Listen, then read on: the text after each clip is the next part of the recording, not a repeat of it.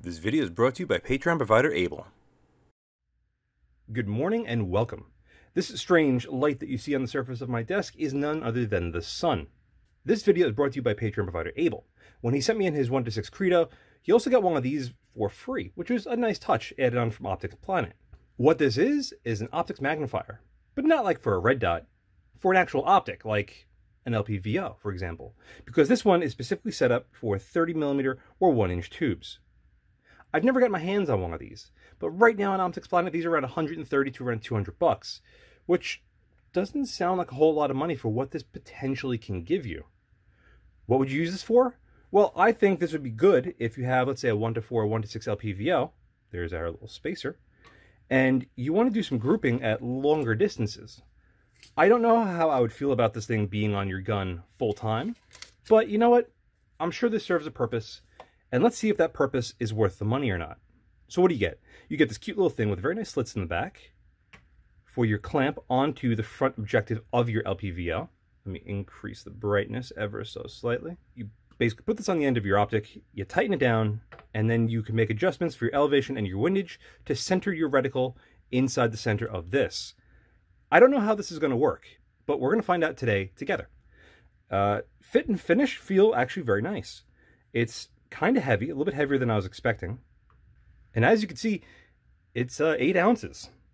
That's a lot of weight, in my opinion, especially be hanging off the front of your LPVO. Another reason why I probably wouldn't recommend this getting put on the front of your optic and being left there, because this is a lot of weight, especially clamping it around the glass, where I think it could deform stuff, especially if you over torque this. So, yeah, I don't know. Let's get this on a scope and see what it looks like. So here we are checking out the Strike Eagle 1-8 Gen 2, and I'm just going to slide this over the front, which is kind of nerve-wracking, and see what we get. Right off the bat, it looks like we get a huge diminished amount of view through the optic, which does not surprise me in the slightest. I'm only going to slightly put tension on the rear 2 screws, just to see what we get. Now, this is at 1x. We're going to bump the magnification up. Ah, okay. So we could see through it at higher magnifications, which is, again, what I expected this thing to be used for. But we do have a slight eye box shift, which is that darkening in the edges. If we back it out to about 5.5x, it mostly goes away. Now, this is much easier to correct in person. You just simply move your face forward or slightly back, especially if you're only shooting for groups. It's not the end of the world. On my setup, it's very rigid, so I'd have to move the scope back a little bit, which I'll probably do when we start looking outside. But to give you a very generalized understanding of how this thing is going to operate, at 1x, you get a lot of tunnel vision, but once you crack it past right around 2x, it goes away. And then from 6 to 8, she starts to darken a little bit. But if this thing is clear enough to actually pick up what we're looking at properly in the real world, then that's not the end of the world to have a slight eye box shift. Again, only for a temporary means for grouping. Now, let's see real quick if I adjust the elevation, if we're going to have any sort of adjustments to that shadow. They include a penny, which is nice. But it's kind of hard to see if this is actually moving or not. Maybe a little bit, but it's just centering the shadow more on the reticle. All right, let's put this in the real world, shall we? 1x to 8x, this is without the magnifier. The 8x is soft on this, so if the optics aren't that good, I'm not expecting a really good turnaround here at 8x. But if we back this out to about 6x, the image sharpens up dramatically. So we're going to back this out to 1. I'm going to put it on, and we're going to see if it can mimic that result. There are no individual adjustments as far as adjusting another part of the glass on the front of this thing. It's just, it is what it is. Let's slowly bring it up. I'm going to bring it up to about 6, which is right around there. And though we are definitely have more magnification, The image quality is not what I would want. That's pretty sharp, and that's around 4x actually. So this thing seems to magnify also imperfections in the glass. As far as the image resolution of this thing goes, with this particular scope, again, at 4x it looks really good, but anything above that we start having issues. I slid the scope back about 1/4 of an inch in the mount, and we're going to see if the shadowing is completely disappeared. Yes, it has, but it doesn't help anything because the image quality is dog doo-doo. All right, so jumping from a $300 optic to a $900 optic, this is the Credo 1:6 first focal plane, also sent in by Able. Again, at 1x, it has very big field of view, and at 6x, the image looks pretty good, especially on the center. So let's back this thing out, put this thing on, and see what it does to the image. So right off the bat, exact same sort of tunneling that we see at 1x, gone around 2, and increased all the way up to 6x. And oh dear, oh my, we have the exact same sort of image quality. It's not that impressive, no matter who you are. So let's see where this is going to end up being clear, or at least really clear, because I'm only concerned about super sharpness. That is right around 3.5. There's 4x, it dulls out a little bit. So around 3.5x. So what this is effectively doing is, yes, it's doubling your top end of your most magnification that you could put, but it's only giving you a sharp enough image at half of your scope's maximum magnification that I've seen. With both 1 to 8, it was at 4x, and here on this 1:6, it's around 3.5. So what are you really getting for your money with this thing? Because that is not an impressive image.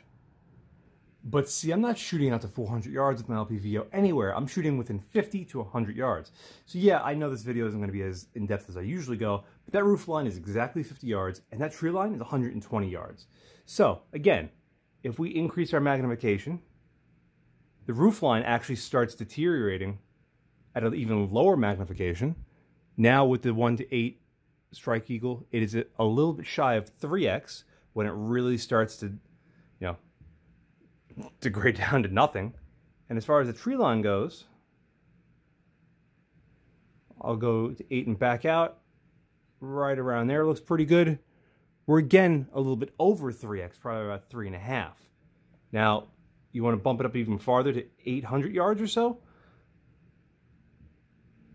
We'll go at 8x and we'll back it out until it looks nice and sharp. That looks pretty good to me. And that is now at just over 4x. So there's no real environment that this thing is going to work perfectly in. You saw it from 50 to 800 yards. I hate to say it, but there's no good use for this thing. As you can see, there's no adjustability to change the focus on this thing versus your scope, which is honestly what it really needs to get the most out of it. This does unscrew, but this only unscrews so you could change the back piece to a different size clamp. This being a 30mm, obviously, as you saw, and we have the 1-inch reducer for it. If you want to put this on a 34, 35, you're obviously going to need a different one. As you can see right there, it says 30. You make sure this is fully tight by lining up the marks, and you're good to go.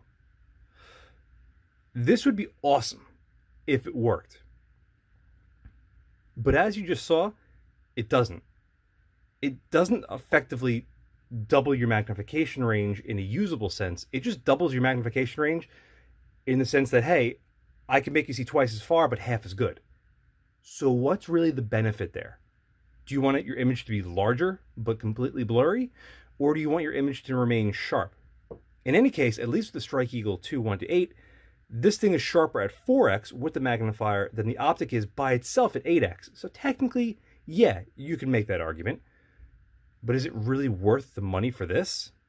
Whereas you could spend $500–600 on an LPVO and get a little bit more out of it? Just saying. And even if this did work 100%, this is still only a temporary use item. I would not feel comfortable leaving this thing mounted on the front of my optic and, you know, playing around with it, dropping it, hitting it into stuff. As you can see here with the Strike Eagle, you slide it right on the front or on any LPVO with a 30mm main tube, and then you cinch those 4 Allen keys down. Now, yes, I did try sliding this forward a little bit to see if I can sharpen the image, but it didn't happen. Not only that, at that point, you're now taking this clamp and you're not having it over this big, thick section. You're putting it over this thinner section right here. And now you have to wonder if you're going to collapse that or break that front objective lens. Not really ideal. So, would this have a place in my bench if it worked properly? You know what? I would honestly say yes, but it doesn't work properly. This needs its own focus to fine-tune it to the scope, and then it would be great. Now, again, the 2 optics that we used are only 2 out of a million. They obviously don't have any sort of side focus or parallax adjustment. With that, maybe you could get a little bit more out of this. But most LPVOs don't have that, so take it for what it's worth. So with that being said, Abel, thank you very much for sending this in for a review. He did not buy this. It was sent in with the Trijicon again, but that's going to be getting sent back because he's not going to use it either. Anyway, thank you very much for watching. See you again next time.